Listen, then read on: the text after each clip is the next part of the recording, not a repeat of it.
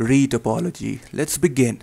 So you can see I have a fairly complex character and I have the decimated version of the same character in Blender just to make Blender run a little bit more smoother. So I'll take a cube, and what I'm trying to do here right now is not to snap each and every vertex as in order to retopologize it, but what I'll do is just make a block out, a rough block out of the area which I want to retopologize. The method that I'm trying to show you is fairly uncomplex and it should take you very little time to get better results. Again, you do not really have to be precise with where you snap your vertices. Just make sure that you put the loops in proper places and just make sure that the area that you are trying to retopologize gets covered completely.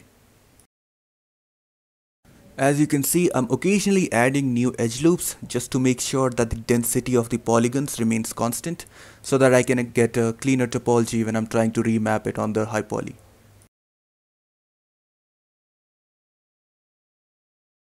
Yeah, right, that looks good enough. This whole process took me around 3 to 4 minutes in real time, including all the finer adjustment that you see me doing in here. And now I'll be mirroring it and then I'll be exporting it back to Zremesh.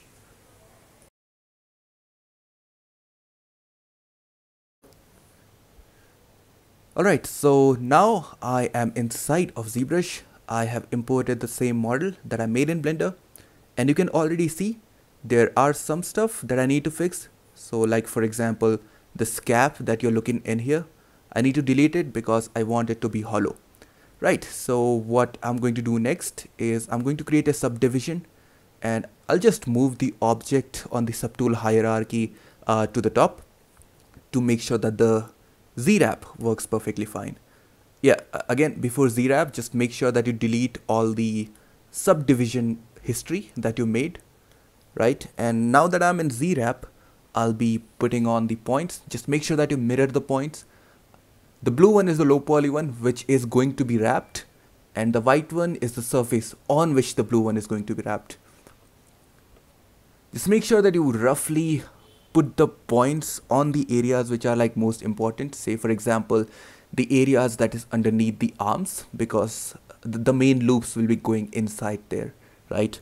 And the areas which are hollow. So yeah, there we have it with the Zwrap itself.